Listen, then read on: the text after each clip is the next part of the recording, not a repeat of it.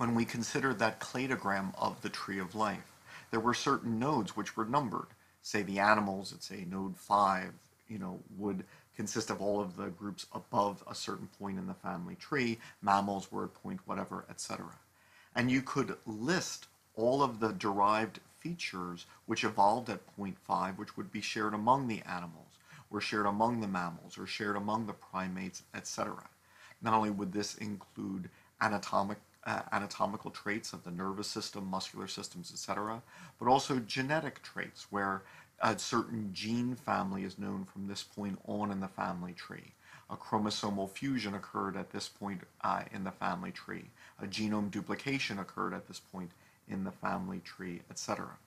And so the evolutionary model holds that life evolves slowly through a series of transitions, and that at various points new traits evolve which would be inherited by the descendants. And so you can look at the distribution of anatomical and genetic traits to see if this is reflected there.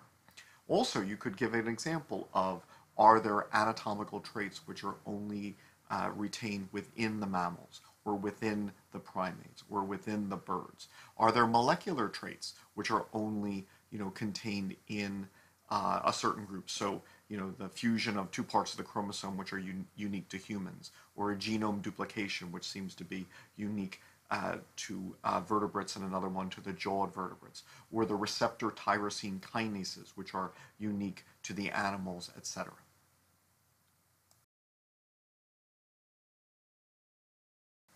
If the ancestors of land vertebrates were fish, it then follows that the tetrapod embryos may possess some features which we associate with fish that the adult tetrapods no longer possess.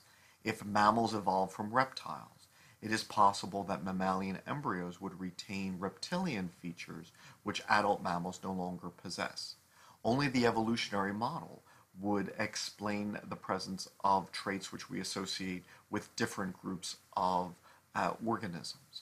As you consider the traits which are present in human embryos, which might include, say, pharyngeal arches, or a notochord, or the mesonephros kidneys, or a tail, or a whole host of features given in the videos, comment on how this applies to those predictions of the evolutionary model. Irreducible complexity is the idea that complex traits cannot evolve in steps, because if only half of a certain structure were present, or only part of a certain structure, it would be non-functional, and any animal that possessed it would simply die.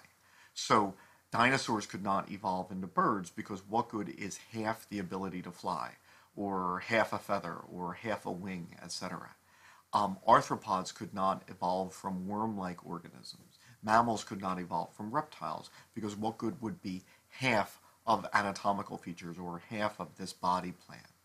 And so as you consider the fossils which were presented in the videos, or if you look at the cladograms, as you look at how the anatomical and genetic traits are arranged in life's groups, does it appear as though groups may contain some but not all of the features of a more complex group?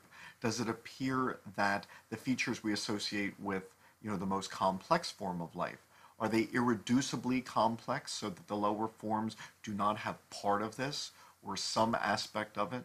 Does it seem that complex features can evolve in stages?